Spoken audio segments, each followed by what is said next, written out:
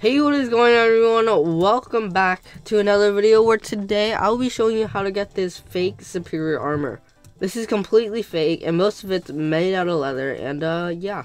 Before we get started, the giveaway winners of the 2 golem stars are down below, so make sure to check that out. It will be in the comment section.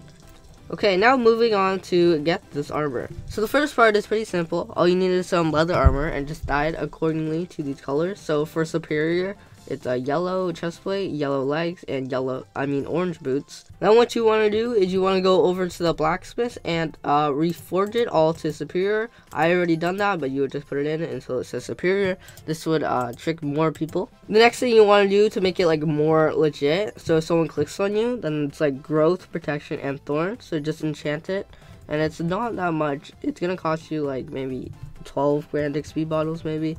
And yeah, but it's definitely worth it if you want to troll some people. Now, once you have that done, you have 1/4 of the set done.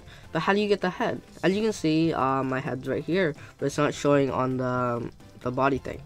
So this is actually a skin I'm wearing, and I got it from online. So basically, I found this post on where someone made a bunch of dragon skins as so. Now what you do, I will post the link in the description, is you just download one of these skins. So you could do unstable, you can do superior, and just download it and put it on with the armor. This is made by Valgo, so big shout out to him for making these. And that is pretty much it, guys.